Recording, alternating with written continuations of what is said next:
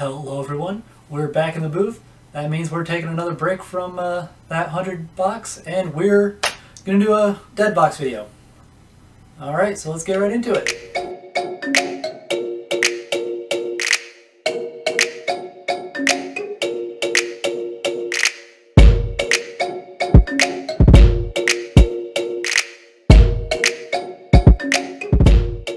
And welcome back. Now, if you're new to my channel, I'm Charles, and I run a Poshmark closet along with my wife Angelique. Together, we're the Deegans. That's the name of our closet, and there's a link to it below in case you forget. Alright, now, I think I'll wait till the very end to do this piece. Oh, whoops. This piece. It's backwards. They switched it on me. They switched it. Anyway, I'm gonna talk about these first. So, these are a pair of Levi's Denison. They're totally shapy. Now, they say they're a size 14, but they're fitting, as you can see, they're fitting on the mannequin, which, if you watch my videos, you know that this is a 28, 29, 30. I'm gonna tighten her up at the bottom there. I don't want her to slip. There we go. Like I said, this is 29, 28, 29, 30 pants normally, so since these are 14, they're definitely a vanity size, but you can see just, you can see how these look. I have a couple other pairs of pants, so you can compare those. Actually, you can do that right now with this pair of Wranglers, now, which I'll hold over here so you can see. You can see. Kind of see the difference. If I can get out of the way, there. Here, I'll just scoot her up and get the really bad lighting there, but so there, you can see the difference between mannequin and just hanging. Now these Wranglers, I actually picked them up. I was going to pick them up for myself, and when I got home I realized that they were a bit too big for me, so they ended up going in the resale. They ended up going in our reselling. And then they got reshot. Again, there's just better lighting in the box. So better lighting, the background's a lot cleaner, so everything I shoot in here looks nicer than when I was hanging it up on the, just hanging it up on the wall with the little trifold behind it. Yeah, it's just not as good. Alright, up here we have a Nike Pro Combat Durafit, and this particular Durafit is a Livestrong, and it's a large. You know, this might fit me, so, you know, if this doesn't sell, it's probably going to become mine.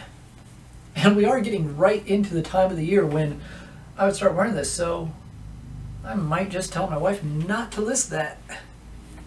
I can start wearing it around the house, because right now, nobody's going anywhere.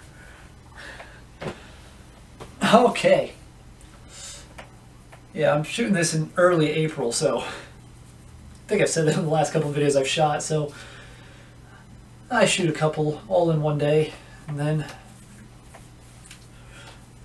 put them out as needed. Okay.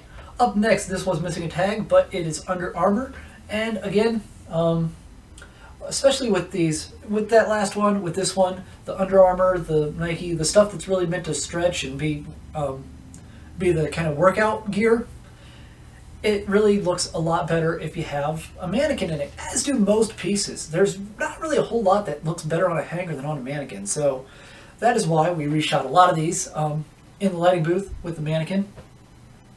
Over here. Man, it's so confusing. I'll have to change my camera settings so that it shows me it flipped. Okay, up next we have an Alex. Actually, I think that's the same as the new Half-Life game that came out. Anyway, this dress, you know, I'm looking at this, and I don't know if this was a reshoot or if this was in a reseller box and just got mixed in by mistake. Whoops. Anyway, I do remember this dress in particular because I learned what this zipper on the side is for.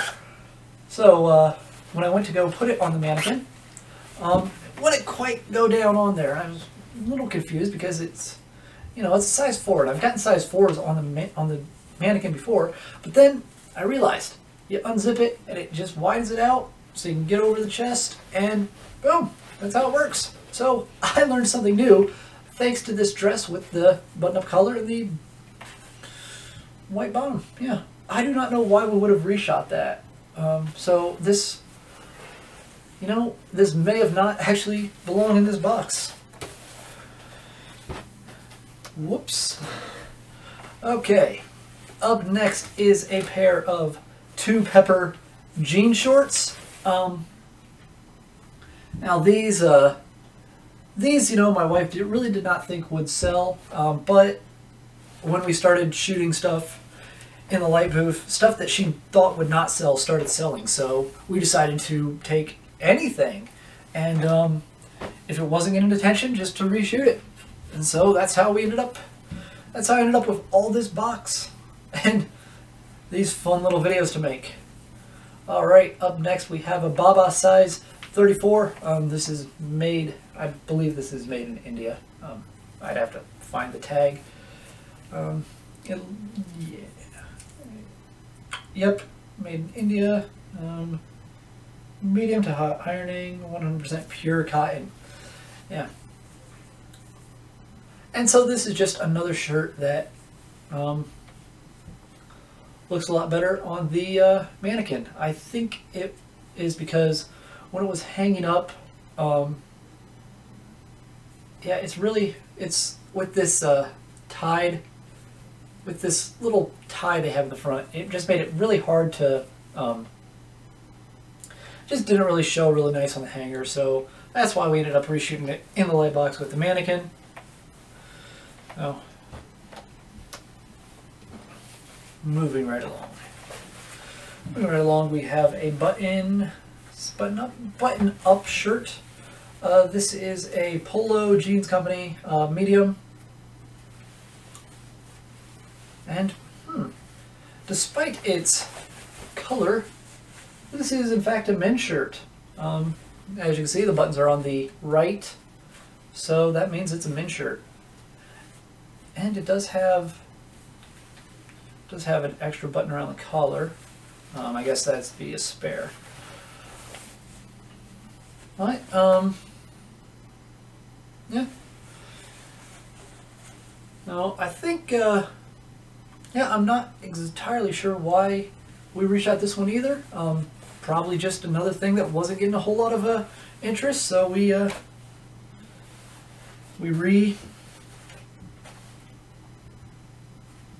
just reshot it. Okay. We only got 2 more pieces in here, and then I can get on to this one. Okay. Up next, we have a Springfield custom fit medium. This is another men's shirt. So, as with all the men's shirts, if these don't sell, be sure to watch my future videos to see me wearing them. And this one is a Mexican, well, it's a medium in Europe, UK, yada yada. It's a 38 in Mexico, 175 in, is that Canada? That might be the measurement in centimeters. That would be big. I'm not sure what that number means. Anyway, this is a custom fit, so it likely, all these numbers are the measurements across different parts of the shirt. But it's a nice shirt, so I don't know why. I think, you know, we really don't do very well with the men's clothing, so we tend not to get a lot of it. And Poshmark really is not a men's clothing platform, so a lot of the men's stuff, haven't had interest in it, and my wife ends up, she ends up just giving it to me, and then I wear it, and she gets upset because I kind of strut around in it because I look good. Alright, on that note, this brings us to the last piece that's in the box. And this is an Investments size 8. And I have to remember that you can't see the tags in these. The lighting's just not good and the camera's a little bit too far back. Anyway, this is a blazer. The buttons are on the left, so this is in fact a woman's shirt. If you couldn't tell by the neckline. It does have these, I believe these are fake pockets in the front, although they might just be sewn shut pockets. Let me look on the inside and see if I can figure this out. No idea, because if they are in fact, oh, they are real pockets. They're just sewn shut, which isn't unusual for business wear. Because you know no one really keeps anything in these pockets. They're really just there for show. But this is just another piece that took pictures of it, didn't have a whole lot of interest in it, and now we reshot it in here, so hopefully it'll do better the second time around.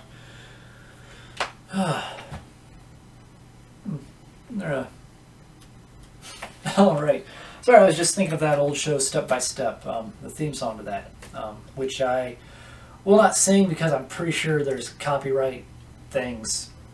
Anyway, lastly, we have this Zara dress.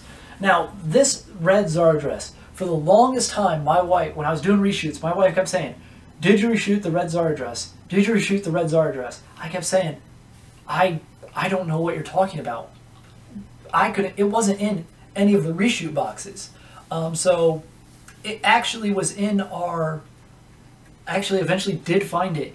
It was at the very bottom of our dead box. I found it while we were looking for a piece that had mistakenly been put in the reshoot box but was listed. So it wasn't in any of the normal inventory. I had a hard time finding it. And I found this, and when I brought it up to her, actually first I reshot it. And then what I do, I'll come down in the basement where we have all of our reseller stuff is in the basement. So I'll come down here at night. She'll be upstairs with the kids, make sure they're okay, watching TV and just listing items. Normally the stuff I've shot the night before, and I'll be down here. I'll crank on some music. Normally some Motorhead or some Sabbath or something, and I'll just shoot. And I found this dress. I shot it, brought it up to her. She flipped her lid. She thinks this will do very, very well now that we finally reshot it. She thinks it would have done well if we had listed it the first time, but for some reason we didn't. Possibly because it didn't look nice when we shot it, or possibly because we just never got around to shooting it. Anyway, Zara is a very good brand. We've been getting a lot of Zara lately. The 100 box, which I mentioned, had a lot of Zara in it, and we've been getting some reseller boxes that have had some Zara in it, and you know, we list it, and it's been selling pretty good. Normally, about every other thing Zara we've listed has sold, so doing very well with Zara. Very happy to find this, and it just looks so much nicer. I mean, it's a little wrinkly because I had it in the box. I probably need to steam it out again. But as you can see, it looks really nice on the mannequin. So that I don't know what else I can say. It's a really nice dress. All right, that brings us to the end. Now, my thoughts. I'm really glad we got these two ladies. They're really helping us make a lot of these pictures. They're really helping me take a lot of better pictures. And this booth, it saved me a lot of time. It just kind of sits in the basement, so I don't have to set up, don't have to take it down when I want to shoot. And because it kind of holds everything off to the side, I can just get right in and just that'll be nice. I can just get right in and just really quickly just put put stuff on the mannequin, shoot, put stuff on the mannequin, shoot, and just really fast. It takes me about 3 to 5 minutes to shoot something, depending on how well it goes on the mannequin. Obviously, the legs take me a little bit longer because I do have to take them off the stand and put them on. But skirts are the fastest thing I can shoot. I can shoot those in probably 1 minute. I just, yep. And with the lighting, I don't have to adjust anything. Everything looks really nice. Really looks nice. I don't have to worry about angles too much either, because yeah, I just can kind of, well, it's always white in the background. I don't have to worry about walls. I mean, these things get edited out when my wife does the little bit of editing that she occasionally has to do, but she doesn't have to do any brightening on it or anything, so it all looks nice. Alright, that's enough rambling. If you enjoyed this video, be sure to like, share, subscribe, and comment. All that stuff is below. Until next time, I've been Charles, and I'll see you. And I can hit the camera from far away because I finally found my remote. Oh, is it going to work? Maybe.